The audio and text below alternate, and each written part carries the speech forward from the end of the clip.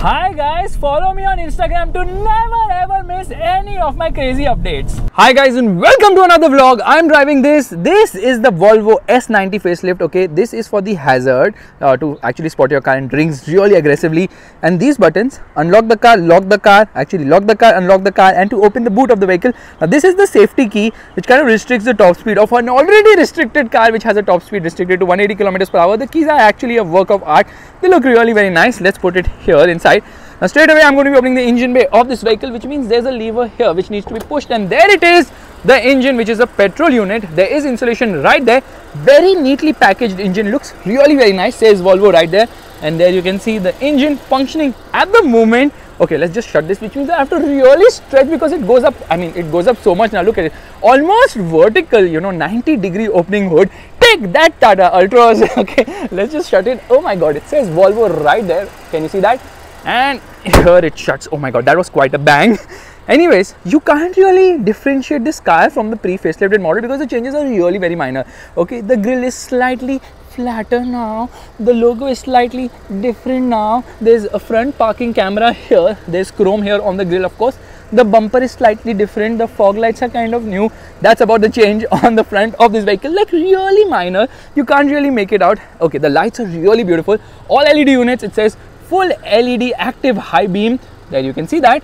Okay, and when you actually move from high beam to low beam now, or vice versa also, the lights inside they move. That's really very nice. Says Volvo right here, and they've used chrome in the right places, of course. Thor's hammer LED light, of course, the DRL, and here is the fog light. Meanwhile, this is for the parking sensors, and there's a parking sensor here also. This is the towing hook, but the headlight washers have disappeared completely. Now another thing is that these are cornering lights, so depending where you turn the steering, the fog light also changes direction. There are the parking sensors, and this is the indicator which actually is in the position of where the DRL is. So the DRL shuts and the indicator turns on when you use the indicator, of course. Now this is a big car. It competes with the Mercedes E-Class, the Audi A6, as well as the Jaguar XF. That's the reason it's quite long, almost 5 meters in length. The wheelbase is almost 3 meters, and it's beautiful. I mean, the design of this car is really fantastic. The wheels on this car happen to be 18 inches.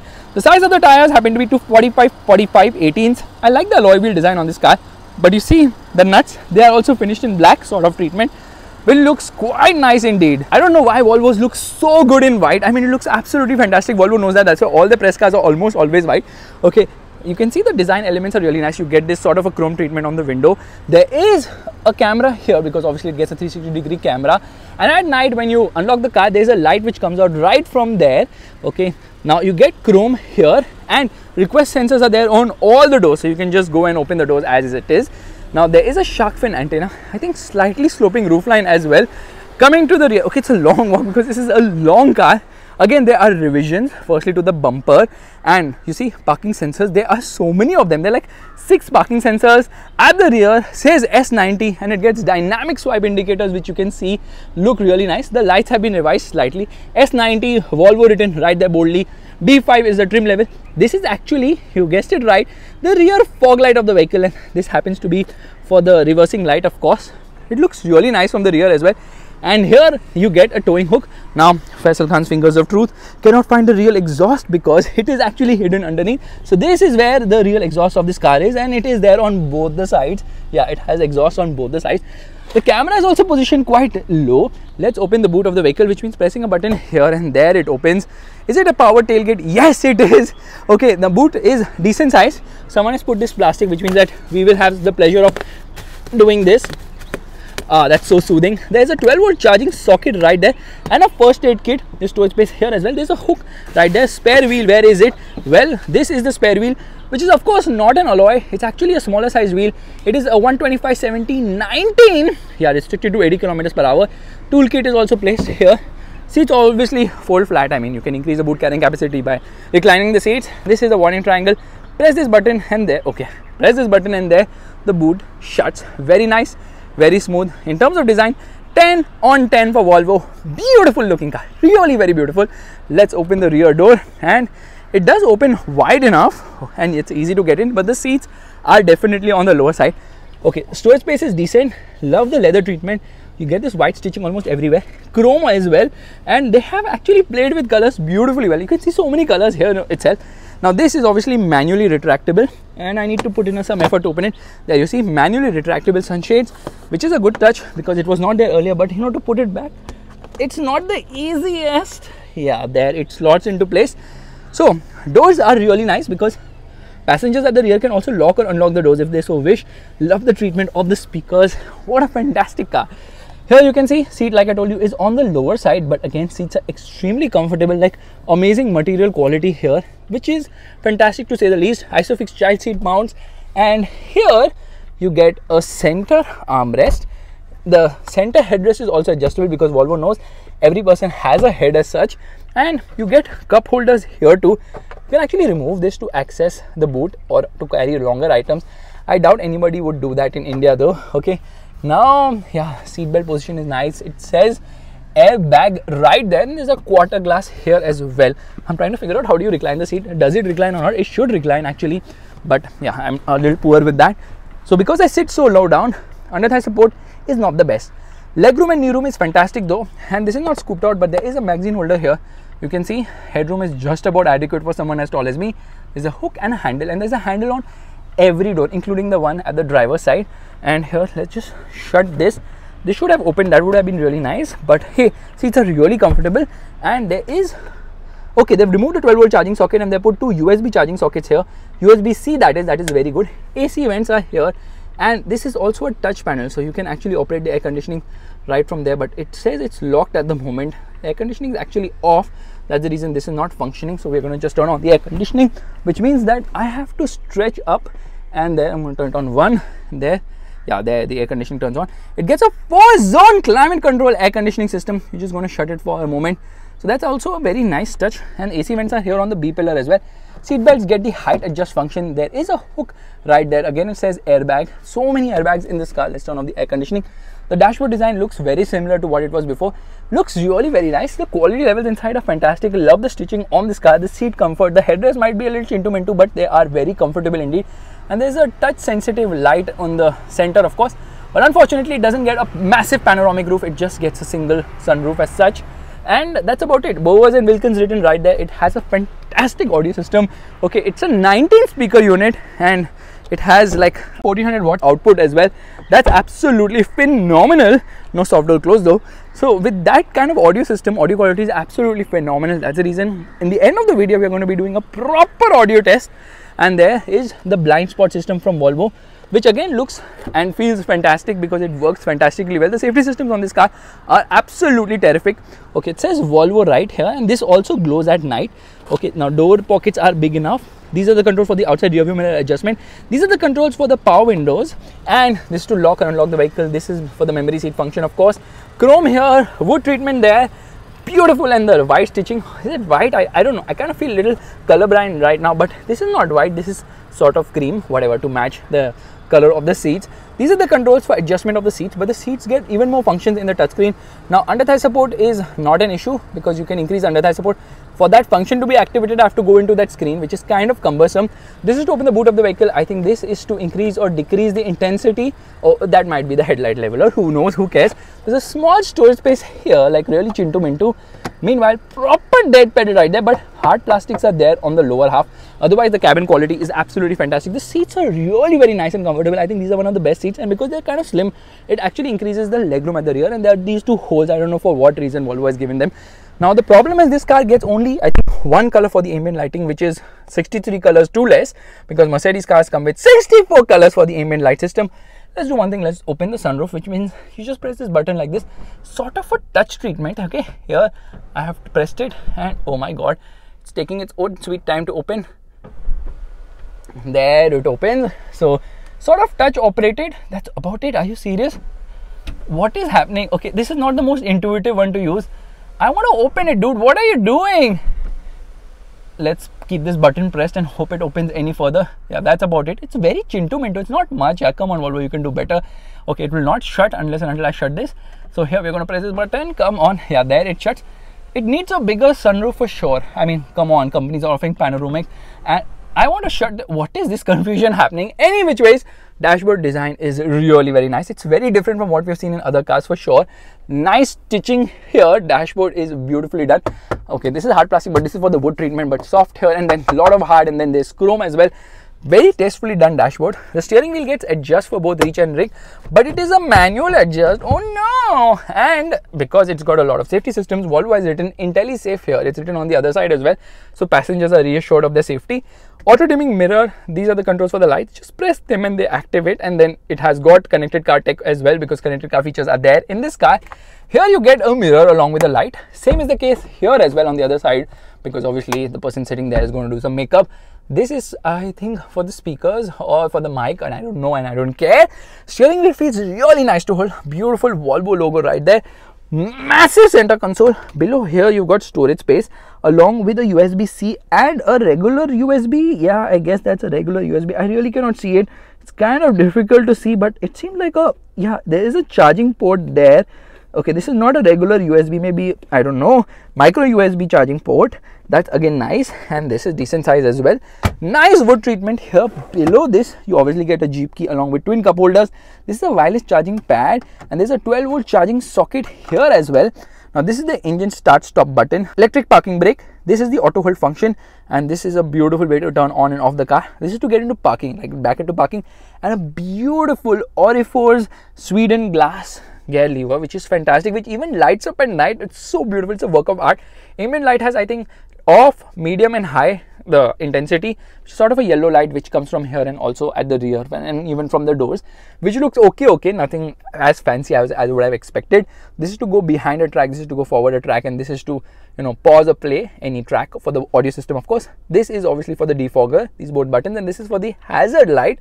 So not many buttons as such. Now this is a 9-inch screen, and I'm really very disappointed with it. Firstly, it's a fingerprint magnet, of course, and there's piano black around, which again is a fingerprint magnet. The problem with this screen, okay, it's easy to get into the home function by pressing this button. Volvo has actually ditched its fantastic sensor system to opt for this Google based system, which is better, because Android based, it's very confusing to get to any menu. You have to get into sub menus as well.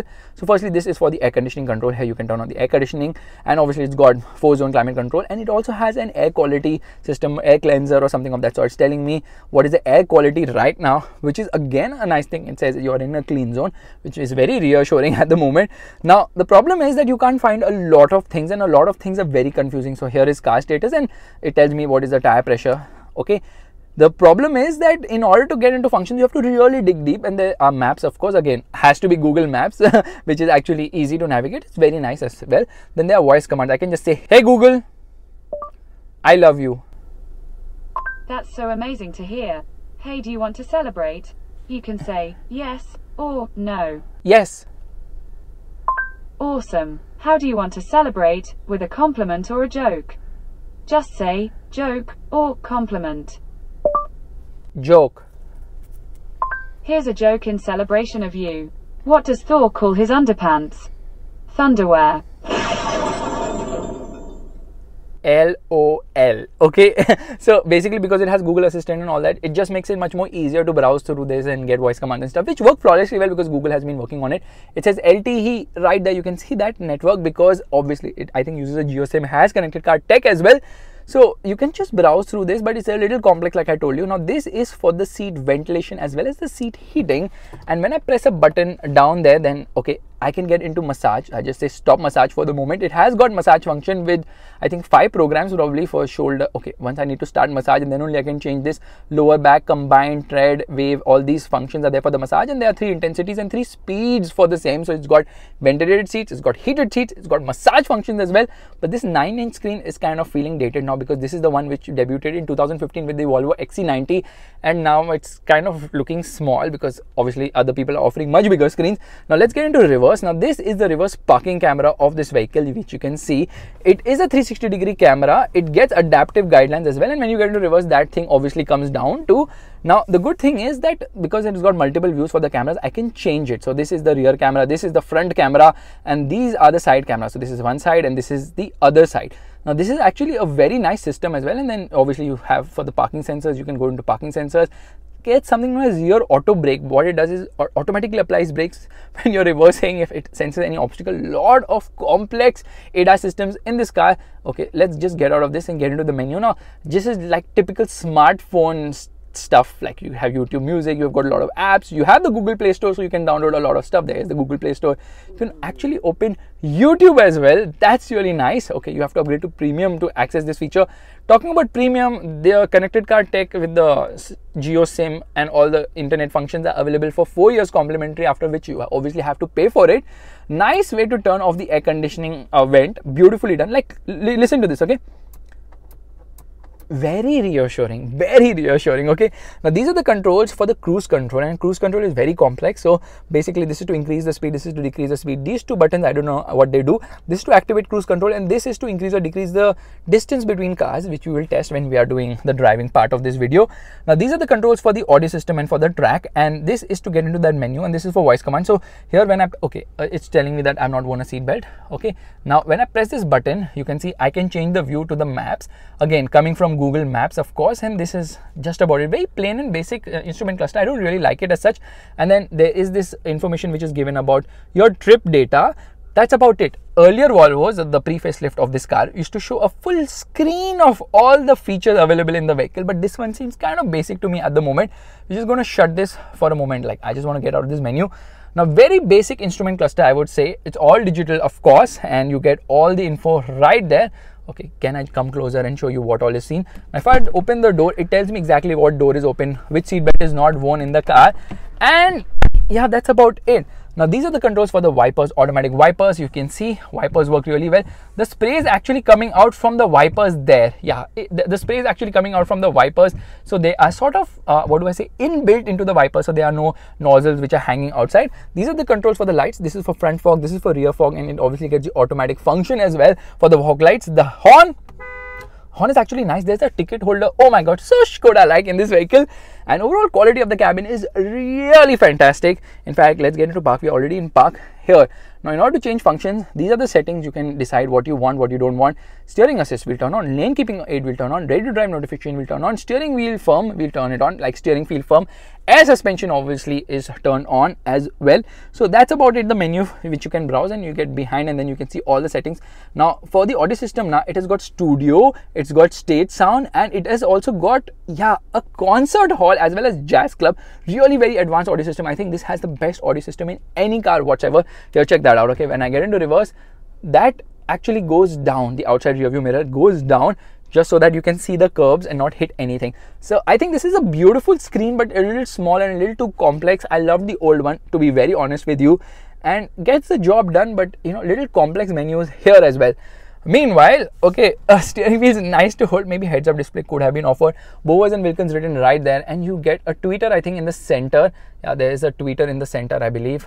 Meanwhile, we'll do one thing. We'll turn off the car. When you turn off the car, it tells you what is the fuel range like, and that's it. Just open the door and you are out. Everything closes, and I told you this is a fingerprint magnet, and you can see the fingerprints at the moment. I'm going to try another trick once I get out of this vehicle.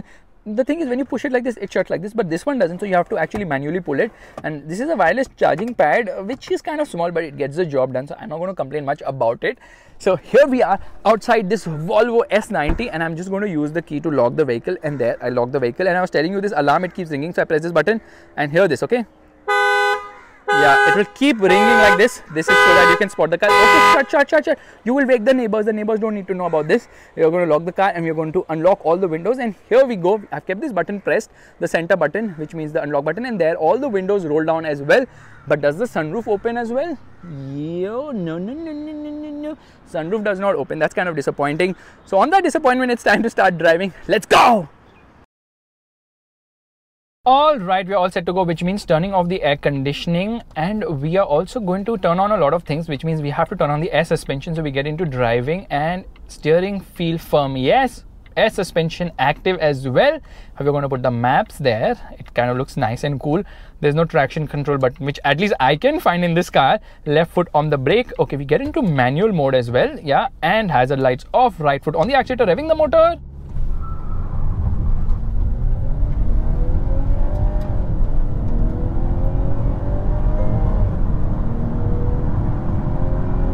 That's a very weird tachometer once you have that mode on. You can't even see the numbers.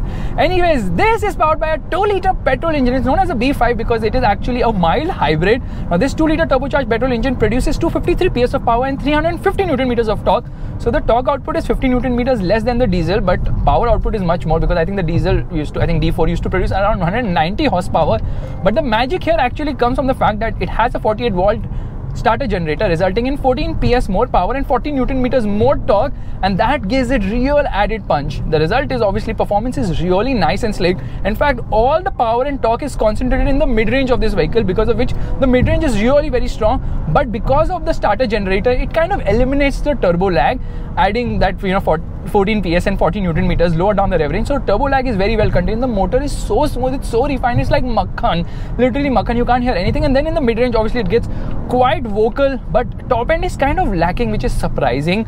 I thought the top end would be really nice and sweet, but beyond 6000 RPM it doesn't really have any josh as such. However, in manual mode it will not hold on to a gear, it will upshift, and there are no paddle shifters on offer as well. So kind of useless, this manual mode, and there are no modes, there are no driving modes in this car. That's so surprising, that's so shocking. How can you not have driving modes in a car which costs 75 lakh rupees? It's like a Faisal Khan video without following me on Instagram. Yeah, that doesn't work for me. Anyways, braking performance is really very strong, and this car has a lot of safety tech, which we will talk about in a bit. Here we are. I'm just going to get into the regular drive mode, and here, left foot on the brake, right foot on the accelerator, and off we go.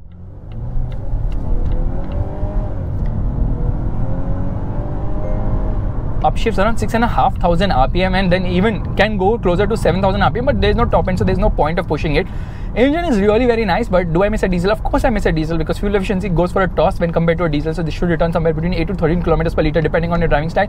And the fuel tank capacity happens to be between 55 to 60 liters. I really don't remember it at the moment, but somewhere whereabouts. So engine is good enough. Maybe they could have offered us the T8. Oh my god, 400 horsepower. But then, the problem is, as much grunt it has, it completely lacks when it comes to the driving feel, because it's very soft. It's very, how do I put it? It's very comfort oriented a car, so it doesn't have the oomph that you would expect. And because of this reason alone, this is not a driver's car, far from it. It is a car which just takes things super easy. You have stop start system just to increase fuel efficiency, but I can't find the button how to turn it off. I don't like that system, but I can't turn it off only. That's so funny. I've been hunting, but no, it's not possible, because the system is kind of weird. It doesn't let me do any of that. Throttle response is actually quite nice. The mid-range punch is so sharp. In fact, at certain revs now, it is too sharp a motor. I mean, the performance is just too sharp, and obviously it kind of wheel spins even with traction control on, because all the power and torque is being channeled to the front wheels. Yeah, this is a front wheel drive car. The T8 is an all-wheel drive because of electric assist going to the rear wheels and the power from the engine going to the front wheels. Here everything is channeled to the front wheels, and they're scrambling for traction all the time. Now the ride is actually quite nice, soft. This SPA platform is more comfort oriented, more soft as such, but the problem lies with the fact that there's that slight uneasiness at lower speeds. I don't know why. Probably, especially over bad roads, you can feel that. So that jerkiness and uncomfort, rather the lack of comfort, comes in at lower speeds only, not once you speed up, because once you speed up, the ride becomes beautifully flat and nice as well. The ride is better at the rear. That's kind of surprising, not so much at the front. Firstly, it has got low profile tires, and it has got steel springs at the front, and because of which ride comfort is not the best in this car, especially over really bad roads. So it kind of affects it, especially at the front. At the rear, it's got air suspension, so it's got cutting air suspension. What is cutting air suspension? It's like cutting chai. Cutting chai in Mumbai is like half cup of tea. Similarly, this has got half air suspension. If a car had half suspension, Faisal, you could not drive it. Okay, reminds me of the Audi Q7. Anyways, so you know the reason, because many of the air suspensions have failed on Audi Q7, and you see the Q7 completely flat sitting down as such. So the problem here is that it has got rear air suspension, not at the front. Front uses steel springs. The result is the rear is obviously much better, and then ground clearance is an issue. You have to be really very careful over bad bumps, because it scrapes somewhere in the center and it's very hurting to the heart. Now it has got an 8-speed torque converter gearbox from SN, and since there is no sport mode on offer for the gearbox either, it's a lethargic unit. It takes its own sweet time to shift gears. Now we're going to get into manual mode. Here I can shift, and I'm just going to come to the lowest gear possible here. Second, give it full throttle. Yeah, it just upshifts. It's a very slow gearbox. I mean, again, comfort is the agenda here. Smoothness, refinement, this is so important in this car that somehow, for the sake of safety, Volvo seems to have forgotten that a car also needs to be fun to drive. I mean, a car costing 75 lakhs, okay, 75 lakhs is the price. On road Mumbai, there's just one variant, there's just one engine. So this is the Inscription. It just doesn't make sense of not having any drive modes in this car. So Volvo feels that, you know what, you don't need any of the drive modes. And because the car becomes borderline boring because of the lack of drive modes or lack of pep or lack of enthusiasm, Volvo has put in so many safety systems that even if you go to sleep now, they have your back. Now, it has obviously got ADAS, but a slew of ADAS systems, forward collision warning, automatic emergency braking, blind spot assist, something of that sort. You name it, this car has it. Rear cross traffic alert, everything is in this vehicle and it works flawlessly well. Adaptive cruise control, okay. I mean, this is like, it can drive itself. I kid you not, it can drive itself. So what we're going to do is we're going to stop and we're going to launch it once again. I don't even know what mode to fiddle with because there's no mode as such, and left foot on the brake, right foot on the accelerator, 2000 RPM, and off we go! Yeah, baby. Alright, so now we are going to try adaptive cruise control. I press this button and it says that, yeah, now we are ready with adaptive cruise control. I'm just going to increase the speed. I'm going to put it at 90 kilometers per hour. Here, right now, I'm coming to the center lane. Car is driving at 90 kilometers per hour very comfortably. It's going at 91 kilometers per hour. That's exceeding the speed which I had actually asked it to do. And there you can just cruise. So it can sense that, okay, I'm not pressing any accelerator or brake. It can sense there's a Toyota Fortuner right ahead, and because of which it is automatically slowing down. So the speed has come to 77. It says hold steering wheel here. I held it right now.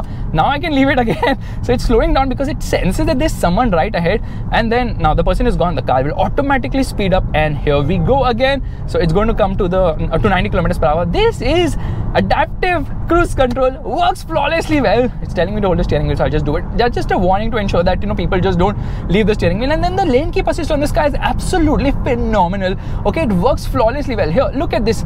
It is going to keep me in the lane no matter what. And I've never seen a car with such amazing lane keep assist, because no matter what the road condition is, this Volvo has your back. And now obviously it has this light which blinks on the outside rear view mirrors when there's someone in a blind spot, and if you give an indicator, it blinks even more aggressively to tell you, no baby, no, you are not going to make that turn.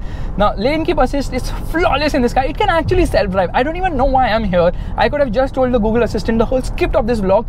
I mean, Google could have just spoken whatever I have to speak or whatever I'm speaking at the moment. It keeps reminding me every 30 seconds that I need to hold the steering wheel, because otherwise people go to sleep and stuff. And here we are around a sort of a corner. There the lane keep assist ensures that it's making the turn on the steering wheel very flawlessly. I have never seen, and trust me, I'm telling you, I've never seen a car with such an amazing lane keep assist. It will always ensure you are in a lane. That's how fantastic it is. And then rear cross traffic alert, what it does is when you're reversing and someone is there, it applies brakes really aggressively. It shows a warning also in the center console. Yeah, I have your back. Don't worry about that. Now I'm going to do just, I'm going to increase the speed. Here we have increased it, and there automatic is going to accelerate. We are going to come in the line of that Mahindra Thar. So I'm just going to give an indicator, and so that it doesn't really pull the steering wheel, and there it realizes that there's a Thar ahead. It's automatically slowing down the speed.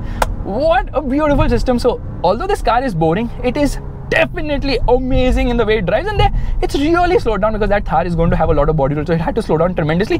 And you know what, it can come to a standstill and then again speed up. Okay, there it's speeding up, and you can see my legs are not touching anything at all. That is the level of beauty of the system. And then the Thar is applying brakes, no problem. This Volvo will also do it. So Volvo is so amazing, and it's telling me, wake up buddy, enough of having fun in the car. So I'm just going to take control right away. What a beautiful system, fantastic. Volvo's safety focus is just amazing. In fact, if there's a car on the side and you try to, you know, turn, it will immediately alert you. Now the problem is lane keep assist is very aggressive, so it really pulls the steering, and at times when you don't give an indicator and you make a lane change, now you're actually fighting with the steering wheel. I'm like, no, I want to do it.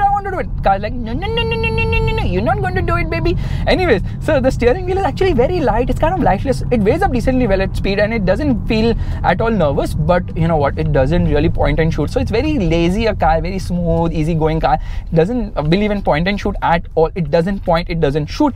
It just takes its own time, rolling. Yeah, because there is considerable body roll on offer as well because of the soft suspension and the overall dynamic steering. Everything is just aimed towards comfort, and it really is flawless in terms of comfort.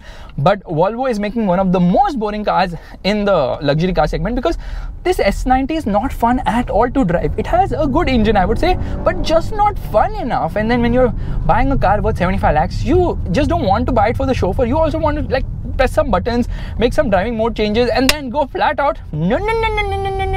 Okay, 0 to 100 kilometers per hour comes under 8 seconds, which makes it decently quick. Actually, the engine is really very nice, very smooth, very fast, and all those things. However, top speed, well, it's just 180 kilometers per hour because Volvo has restricted the top speed of this car. So I would say in the quest of safety, Volvo has lost the driving dynamics and the fun aspect of the car. but then most people wouldn't complain about it. Okay, you can hear the suspension. That is a bit of a problem, that the suspension feels uneasy and uncomfortable over bad bumps, and that noise is transmitted inside the cabin. So yeah, that's something you have to really watch out for. You see around the corners it is rolling quite a bit, so that body roll could have been contained a lot better. Now Volvo has restricted the top speed to 180 km/h. This engine can obviously take it to 220 km/h, but Volvo is like, no, how can we let you have fun? Be safe. And I believe safety is a great aspect to have, but Mercedes, Audi, BMW are also making safe cars which are blisteringly quick as well. So as I see it, this S90 is actually a value for money pick, but the lack of drive modes comes as not as a surprise to me. It comes more of a shock to me. Like, how could you not give this car drive mode? I mean, like I put a story saying that helped me Fazbeamers with finding stuff. They're like, you just swipe left and all. That's your old sensor system where all the functions were right there on the left side. This Google system is overall better, but kind of boring. I mean, Android is borderline boredom, but then yeah, that's how it is. I have no other comments to make at the moment. Safety wise, definitely a great car.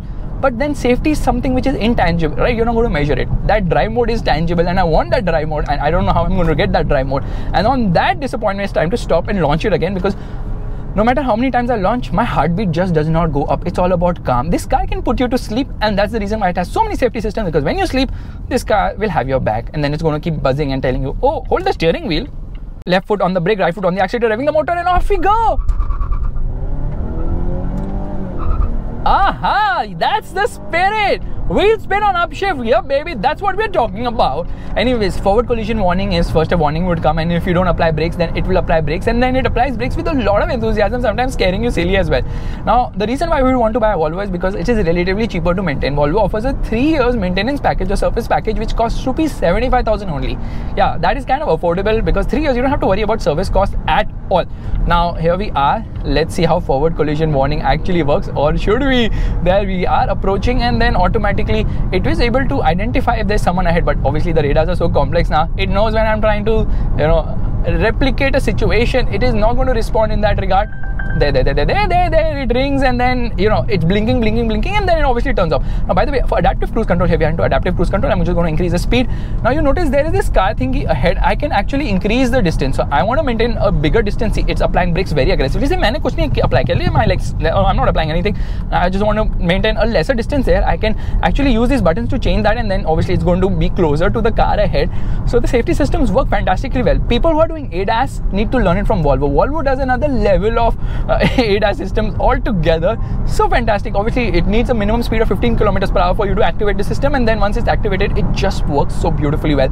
And obviously the way the blind spot monitor, rather the blind spot BLIS they say, I don't know the full form, blind spot information system, something of that sort. What a system, what a beauty. Everything is so well done in this car.